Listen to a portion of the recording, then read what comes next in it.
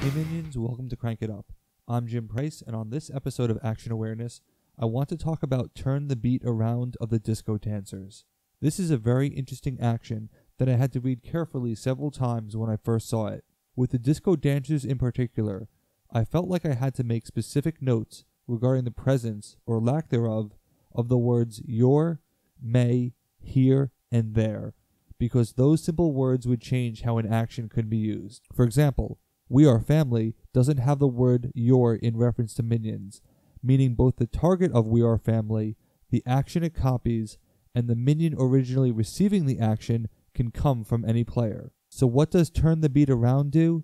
When played, you can choose any one minion to gain +1 power. However, the card is aware that Disco Dancers can copy action abilities because for each minion affected by the action, a minion there of your choice gets -1 power. You can spread out the negatives however you want, giving all to one minion or breaking it into parts across several minions there.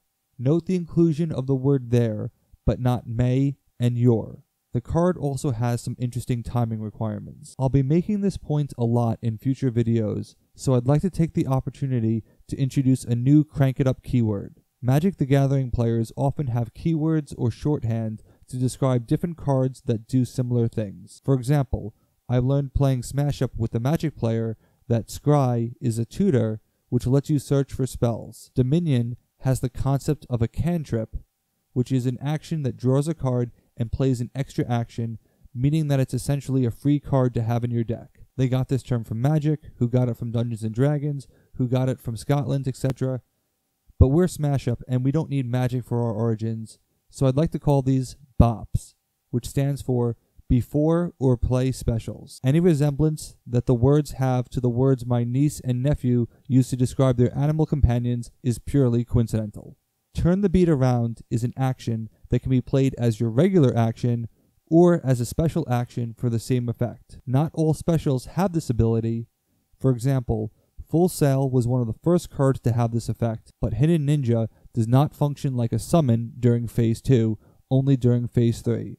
Thus, these cards can be played before a base scores, or you can play it during your play cards phase. So BOP for short, before or play. BOPs are very useful because sometimes you need that extra power or effect to break a base or shut an opponent down. Letting another player take a turn may give them the advantage to nullify the effect of your BOP.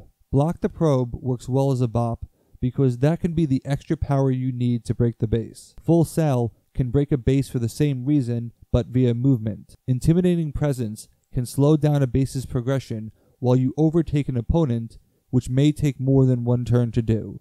Turn the Beat Around is a great special, which we'll see later, but possibly it's a terrible BOP, and it makes me wonder why it is one. Why would you play this card in Phase 2? Turn the Beat Around, in most circumstances, is going to be a zero-sum game. If I gain 2 power because my diva copies the ability, an equivalent minion or minions must lose 2 total power. Note that the card does not say may, making this an obligatory negation. Additionally, the card does say there, meaning that the power loss cannot be applied to a minion on another base who doesn't factor into the breaking. It's possible that it won't be a zero-sum game, however. If the target of the negation could not be affected by the action, then only positive power would take effect. But this doesn't seem like a good use of the card, particularly as a BOP.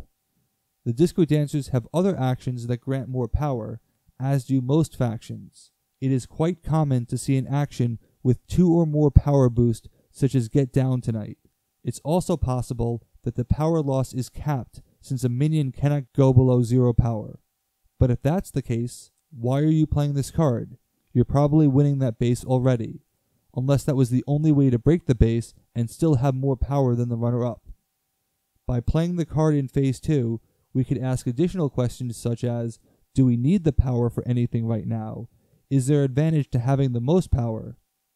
The Disco Dancers don't have this ability, which is typically a werewolf ability, and the only case I could see for just the Disco Dancer cards is the roller. Each roller would gain a +1 power counter after it's affected by the action, which would make it a positive power output overall. But like the first instance, this is very inefficient since the rollers themselves don't copy the ability. You would need the help of the Dancing King and We Are Family, which both have to be on the same base. So there doesn't seem to be a reason to play this card during Phase 2. But this is Smash Up, where there is always a circumstance that makes sense, right? You're probably thinking, this is the point in the video where he comes up with a combination that makes perfect sense that you didn't think about before. Well, not exactly. My first thought was, what if you couldn't play specials because of cards like Mindraker or End Stay Down?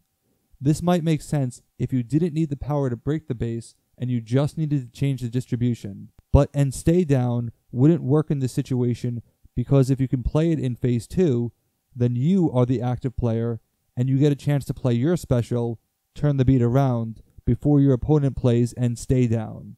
Mindraker would block the ability, but it's one card. The best situation I could come up with was this. What if it's not about the power you gain, but the power a minion loses? There are far more cards that increase power and not enough that decrease it. It's plausible that you might want to depower a minion so that you can destroy it. While there are more effective ways to destroy a minion regardless of power in other factions, the Disco Dancers don't have them without giving away VP, so this might be a reason. Or you could depower multiple minions and use a mass destruction card, which you would use in conjunction with Celebration to get enough actions. This is inefficient in terms of cards, but it does work. On the whole, I don't think Turn the Beat Around needs to be a bop, but as a special, this is a great card. It can be a severe power swing that doubles with each minion who copies the ability. It's not unreasonable to copy the ability at least once with the Diva, which is a 4-point power swing. This beats such cards as Block the Probe, the Blue Trooper, Shinobi, and many other specials, and has the ability to provide even more power when copied further. With 3 Divas, your Source Minion, Dancing King, and We Are Family, you can apply this action for up to 6 power gained, for a total of a 12-point swing. While the Divas and Dancing King alone give you 14 power, which is enough to win most bases, if you're still losing that base before you play the card, it means you're about to steal a base from an opponent who has invested even more than you there, and that may be a card well spent. It also works really well on ninja bases because you can target their minions for the power gain and yourself for the loss. Again, note that the card doesn't say you're, allowing you to choose both targets. I'm going to keep making the ninja base point until we see more of them in Smash Up. I really like this card as a special, but I'm not sure that it needs to be a bop. The problem is, the more cards that have this property, the less significant the effect becomes. There are other specials I'd love to play during Phase 2, so it's important that not every special becomes a bop by default. Can you think of another use case for playing Turn the Beat Around in Phase 2? Let me know in the comments. Also be sure to incorporate bop into your Smash Up vernacular. That's it for this week. Thanks for watching. Be sure to like and subscribe. Let's shut it down.